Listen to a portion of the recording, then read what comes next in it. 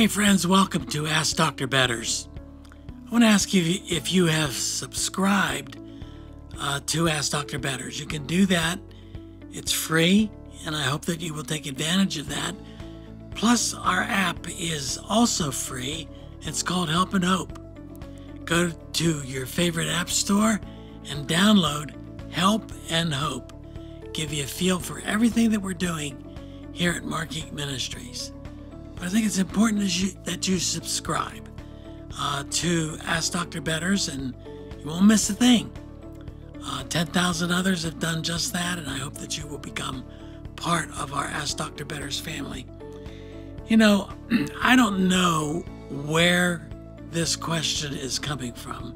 It's a good question because there are critics of the Bible that like to take things from the Bible to disprove the Bible. They like to take a certain situation that occurred and say, well, if that occurred, then how can that be scientifically or otherwise? Well, this question comes from Carlene, who says, I have a question. If God took a rib from man to make woman, why do we both have the same amount of ribs on earth now? Shouldn't men be a rib short? You know, I've heard this question before, and it usually comes, and Carlene, I'm not saying it's coming from you, but it usually comes from critics of the Bible who look at something from a scientific point of view and say, well, that couldn't be, because if Adam had one of his ribs taken, then their offspring would have been short one rib. At least the male part would have been. And on it goes, because we know today scientifically that men and women have the same number of ribs. Man is not one rib short. Well, you know, Carlene, there is a medical condition that is called supernumerary ribs. It affects about 1/2 of 1% of the population. And typically, they develop on the last vertebrae of the neck, the 7th cervical vertebrae above the normal first rib. They're called cervical ribs, and they usually develop in pairs, although some people may only have one cervical rib. Supernumerary ribs can also grow out of the lumbar spine, rib number 12.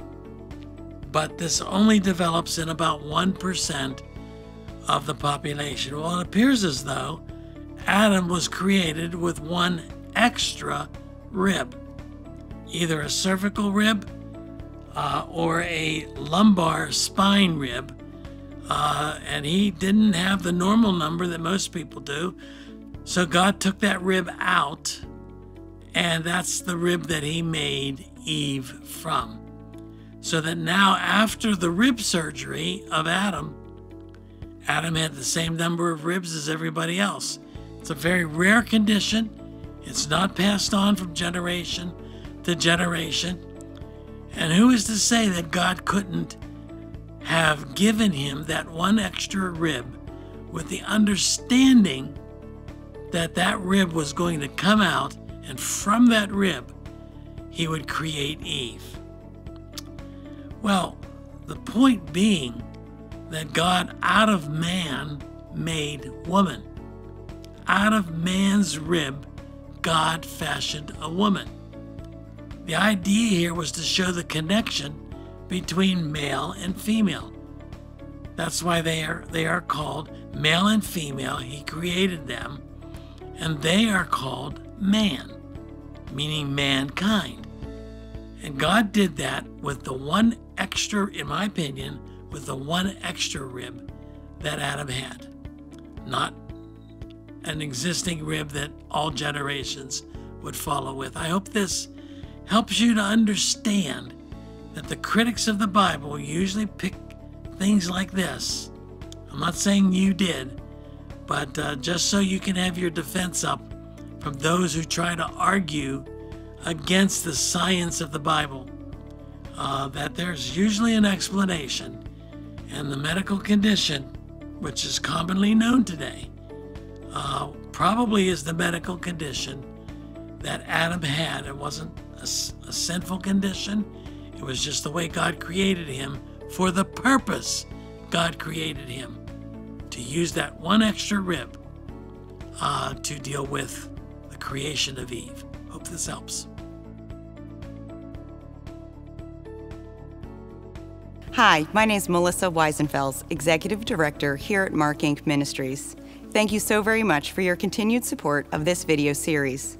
Ask Dr. Betters is not meant to be a substitute for professional counseling, but instead is designed to extract biblical principles around the questions being asked. We encourage you to seek professional counseling if needed.